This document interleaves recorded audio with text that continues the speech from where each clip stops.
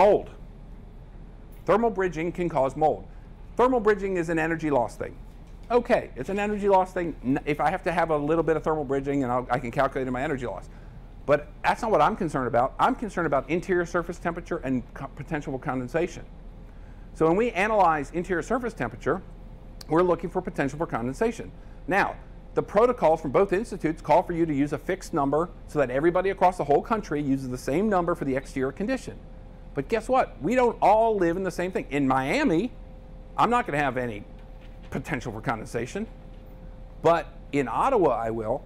And so what we end up doing is we run all our stuff at what the actual design temperature is for the ASHRAE 99.6 design temperature. And you get much, much different results depending on what you're doing. And just understanding that basic principle of adjusting your exterior condition to what your actual Pittsburgh exterior design, does anybody here know what the exterior design temperature is for winter 99.6?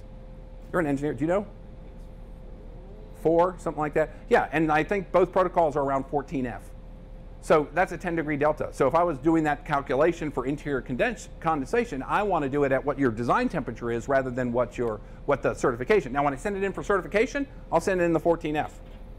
But when I'm giving my clients advice, I'm giving it to what their actual climate is.